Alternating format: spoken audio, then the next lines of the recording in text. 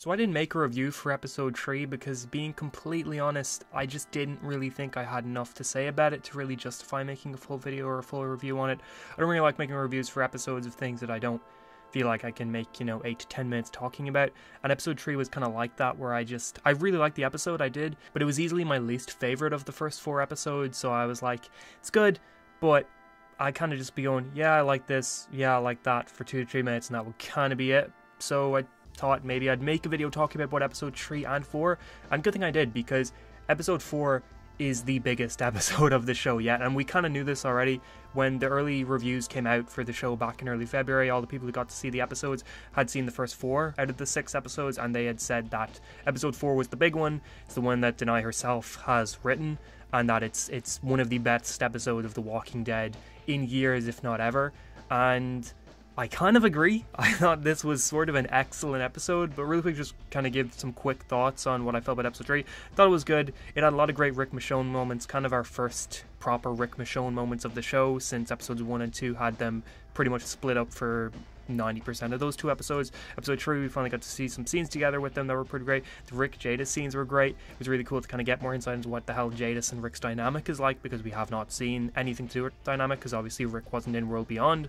So it was cool to see a lot of that sort of stuff, and a lot of the lines they gave between the 2 characters were really good. Seeing Michonne kind of go around the CRM and do a lot of the things that we saw Rick do in episode 1 was pretty cool, which I do really like, that this show is handling parallels and like differences between characters in different circumstances, but kind of in the same locations. Like episodes 1 and 2 were very much similar in that we were seeing Rick and Michonne in 2 very similar parts of their lives, but in completely separate places. And then episode 3 was like we were seeing Michonne go through a lot of what Rick went through in the first episode, and it was kind of cool to see the differences and see how they deal with them and such, and that was really good. But episode 4, yeah, one of the best Walking Dead episodes in forever. It's at least my favorite Walking Dead episode, I would say, since season 10. One more, which was one of the later COVID episodes of season 10, the one that was about Aaron Gabriel and then had Robert Patrick there as well. That was one of my favorite episodes of the entire show. I absolutely love those. I loved it even more than Here's Negan. But I think a big reason why I love that episode is, and the reason why I'm bringing this episode up in particular, is because it really reminded me of this episode. It was very much a character-focused episode, mostly focused on dialogue, very few locations. It was a really interesting episode, and this gave me the exact same vibes. I felt like this was such a cool, character-focused episode that was set in very few locations. Pretty much the entire thing that took place in this giant building, which was like an apartment building or something. I'm not too sure. They might have said, and I completely forgot, but it had like gyms and stuff. It was like a business building that had a bedroom in it or something, like a penthouse suite. I don't know what America is like with their buildings, but that's kind of what it felt like. And I feel like this episode must have been kind of cheap to make, considering it was pretty much entirely just Rick and Michonne set in a few locations. But the thing is, as well, as it still felt expensive. Like, it still felt like just a normal episode, which usually when you see episodes like this, it's super easy to point out and go, oh, this episode's probably one where they save money. It's one where they're just, having a few characters in one location so that they can save all their money for a big episode later on. And if this was the main show, that's exactly what this would feel like and what this would be. But here, no, this doesn't feel like a cheap or a money-saving episode. This just feels like an episode that is needed, an episode that is really important for the 2 characters of Rick and Michonne, for them to both really talk to each other about what has been happening in both of their lives. And it was definitely an episode where we learned a lot about what the 2 characters have been through, and seeing Rick kind of deal with the fact that he now has a son, that he doesn't know what happened, and then Michonne doesn't know what's happened to Judith or RJ or anybody who's back at Alexandria. Like, they don't know anything about the Commonwealth or any of that sort of stuff yet. So there's a lot of really interesting sort of things there where the characters are talking about things that we the audience know about, but both of them have no idea what's really going on back there. To me, episode 4 really felt like a stage or a theater play sort of thing, like, because it was so focused on just the performances. Like, Denai and Andrew were absolutely phenomenal in this episode, and I've been saying already that, like, Andrew and Denai in episodes 1 and 2 showcase some of the best acting we've seen from either of them in the entire franchise, and I think the acting from both of them in episode 4 blew anything from them out of the first 2 episodes completely out of the water. Like, somehow it's just getting better.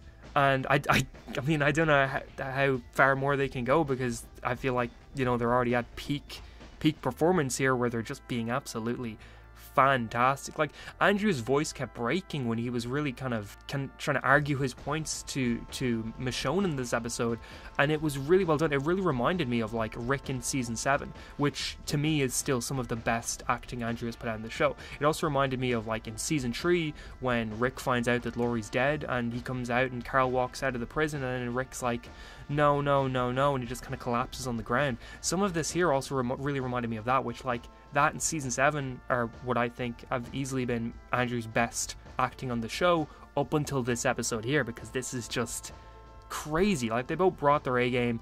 And also, I was saying in my review for episode 2 that I feel like this show is very different to Daryl Dixon and Dead City, and that Daryl Dixon and Dead City, while sure they've got to focus on their characters, that those two shows are very much plot focused. Like, the plot is what is paramount to those shows, and the characters are still very important, but kind of come second to the plot. Whereas here, I feel like The Ones Who Live is completely different. The Ones Who Live feels like a show that the characters are the most important thing first and foremost. Rick and Michonne are what we are here watching this show for. The plot is secondary. Like, the CRM, the Jada stuff, of course that's important, but actually getting these character moments between Rick and Michonne, far more important. Where the focus of the show is, where the focus of the show should be, because then we get episodes like this, and it's crazy good. I was getting a little frustrated with Rick throughout this episode because he kept making up reasons why he couldn't leave, and it was annoying because it felt like Michonne was giving him easy outs every time. Like, Michonne was like always saying, well, I mean, you can leave because here's the reason why you can leave, here's the reason why you don't have to stay, that sort of stuff. And Rick was always like, yeah, well, and that was frustrating me because I was like, Rick, she's very obviously giving you completely legitimate ways to escape here, and you're just not having it. And I was kind of like, is this going to be bad writing? Like, are they not going to be able to kind of give us a good reason why Rick can't leave? Like, are they just trying to drag this out? And then we get the big breakdown scene where Rick talks about how he dreams about Carl, and that he doesn't remember what Carl looks like anymore because the CRM took that from him, and that he's so terrified of losing everyone else and losing anyone else that he can't bring himself to leave, and he's just worried about this. And I was like, no, this wasn't bad writing. This was just super planned out. Like, a feeling that Rick is a broken character now. Like, he really is a shell of himself. And I made the comparison to season 7 Rick a few times in my other reviews as well, where I was like, Rick in the CRM really reminds me of a Rick we saw in season 7 when Negan had broken him. Rick is more broken now. Like, Rick in season 7 felt a little traumatized, shell-shocked, a bit PTSD'd from Glenn and Abraham. But he was still in there. He just needed a few weeks, because, I mean, I think like, season 7 and season 8 of The Walking Dead take place over the span of like 2 or 3 weeks, or something crazy like that. So Rick just needed a couple of weeks to really get himself sorted, to really kind of true the fact that he just witnessed Glenn and Abraham get their heads bashed in, and that now he's back, he's got to take the fight to Negan and all that sort of stuff. Like, Rick was never really truly broken. He was just sort of extremely traumatized with what he saw, and he just needed a little bit to get over that. Here, though, Rick is truly broken. Like, this is 10 years of Rick being with the CRM, and he's not the man he once was at all. He has been completely broken. And it's not like they're torturing him. It's not like, you know, it's been super on the surface and super noticeable. Like, no, he's just psychologically completely drained and defeated by the fact that he could never escape, and that he could never get back to Michonne and Judith, and now what he knows to be RJ. And it's like, this is a completely different kind of dynamic here than what he had with Negan, whereas with Negan it was just surface level, you know, he'd been fucked around a little bit, but it was super easy for him to get over. This year, it's not surface level, it's deep, it's in his head, and it's almost like brainwashing, it feels like, but it's just a Rick that we're completely not used to seeing, and it's scary. And I really like how they're handling this. Like, it's very subtle, it doesn't feel like it's too in your face. And I don't know, Andrew's playing it really well, where it feels like he's really trying to be the Rick he used to be, but he knows himself he isn't that person anymore. He knows himself he will never be that person anymore, but he's trying to hide the fact that he's not that person, and he's still trying to wear this mask and wear this facade that he is still the Rick he used to be, when in reality, he's nowhere close to that guy anymore, and he never will be again. It's really cool, and the Carl stuff was so emotional, I loved it.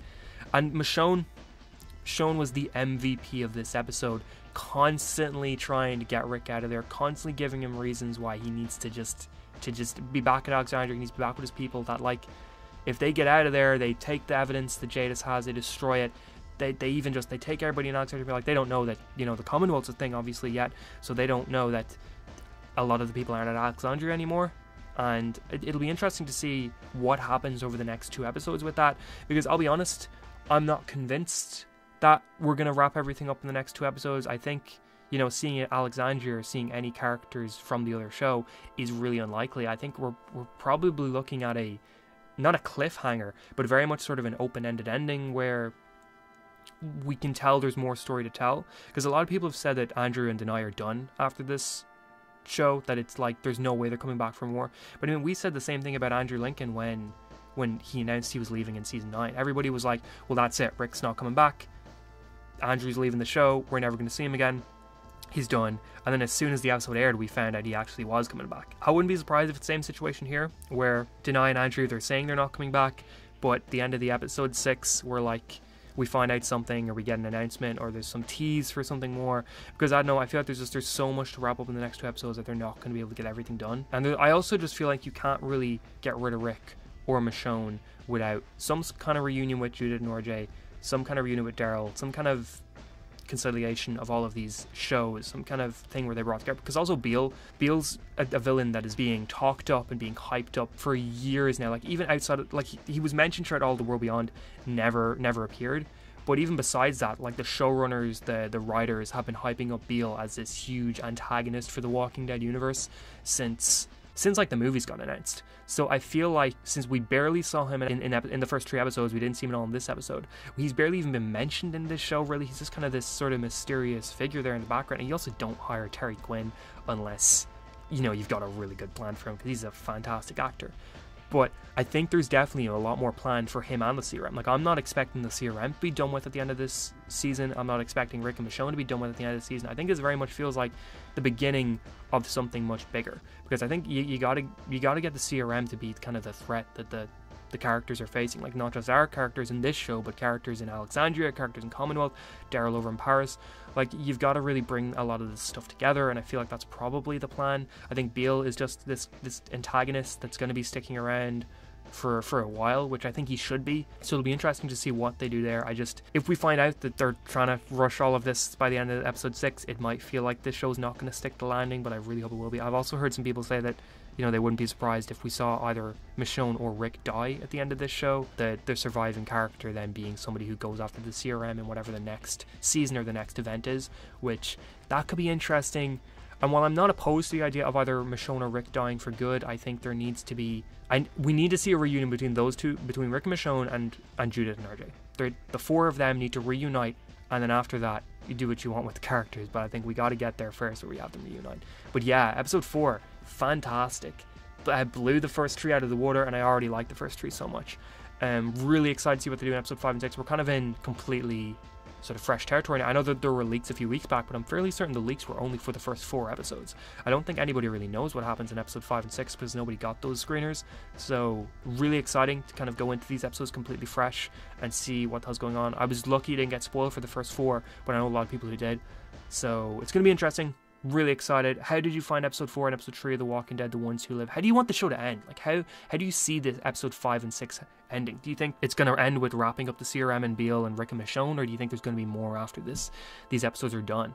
Let me know. And if you enjoyed this video, please like, share, subscribe, and all of that. Thank you very much for watching, and I hope you have an amazing day.